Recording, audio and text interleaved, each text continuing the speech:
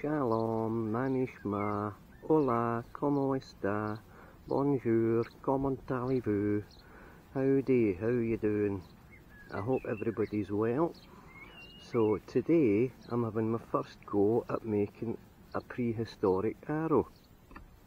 Ingredients are 2 red kite feathers that I found a while back in the loch side, artificial sinew, an ash shaft, and I've got 2 flint napped prehistoric style points, reproductions basically. And the steps are: cut a knot groove, cut a groove for the arrowhead, get the arrowhead fitting well, bind it on with the sinew, and then fletch it with these 2 feathers. So I'll be back as I've completed each step. I'm doing this as a project for the Dumfries and Galloway museums, who have asked all the staff to do a blog based on an item in the museum that particularly struck them. Guess which one I picked?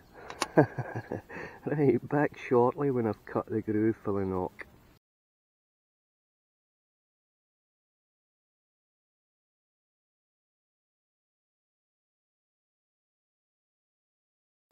So there's the knock end done, which has turned out pretty well. It ain't perfect, but pretty good.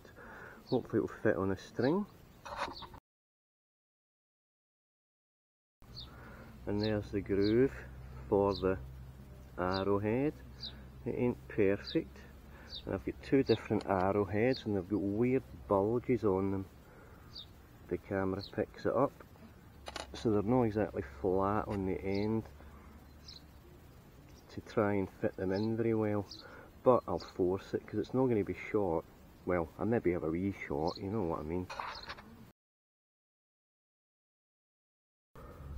Well, that isn't too bad looking. The arrowhead's too small for the shaft, I think. It would be easier if I had a bigger arrowhead. I maybe order a couple. I'm quite pleased with that, and it's reasonably straight. I don't imagine that any prehistoric guy would have been bothered about the neatness, he'd have been bothered about the strength. Anyway, time to start thinking about how I'm going to fletch it with these 2 feathers. I haven't got a clue, but I'll work it out. That's how they would have done it.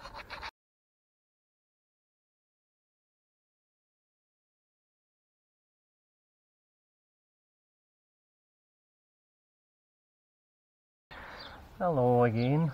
So here we have the finished arrow.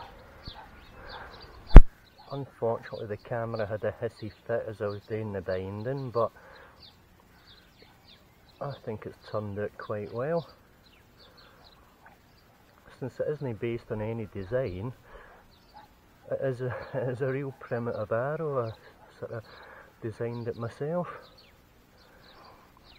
And for comparison, here's a modern mechanical broadhead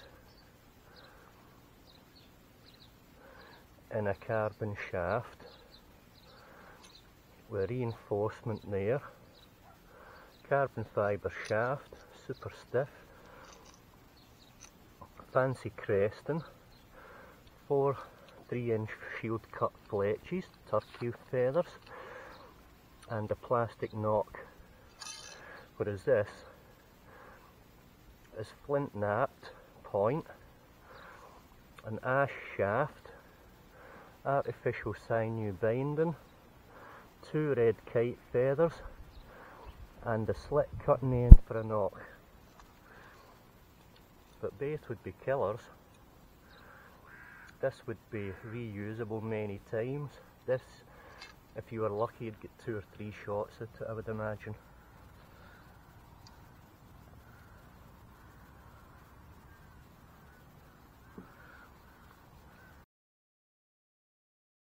So thank you Dumfries and Galloway museums for the inspiration to make a primitive arrow.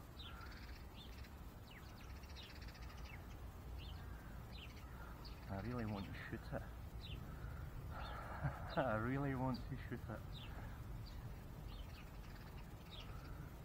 But, oh, it's got to be done. Oh, hey, it looks even more authentic now it's been shot. So it takes a bit of pounding.